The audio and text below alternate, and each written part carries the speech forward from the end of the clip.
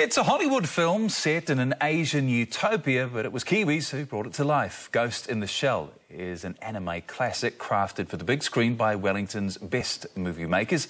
US correspondent Rebecca Wright was at its red carpet premiere. Meet the Major, a human soul placed in a cyborg body played by Scarlett Johansson in a futuristic nude silicone suit. I was actually surprised when I put it on that it was, I think because Weta had been working so tirelessly to perfect it before I got there, they were all totally freaked out, so like I couldn't also be freaked out, you know what I mean?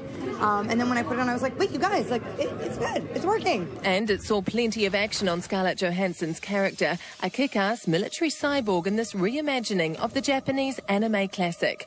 Weta Workshop worked alongside director Rupert Sandars to bring the incredible future tech world of Ghost in the Shell to life. It's very important to the film for me to build it practically, and they did an amazing job of bringing some of those ideas and concepts to life, literally. You know, there's a lot of animatronics, a lot of prosthetics. Including the opening shelling sequence in which a human brain is transplanted into the state-of-the-art cyborg shell. We did crazy things like we printed a skeleton at 1:1 scale of Scarlett playing the Major, 3D printed the entire body, which was a first for us at Wetas Workshop, using some pretty crazy materials, titanium. And it's set in a futuristic Asian megacity, which was largely created on sound stages in Wellington, but the city gets a cameo too in the form of a fierce battle shot on location in Victoria Street.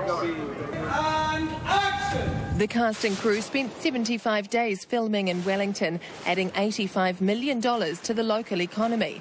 And crucially, The Ghost in the Shell was a chance to put the talents of the best and the brightest of our film industry on display to the sci-fi world. Rebecca Wright, One News, New York.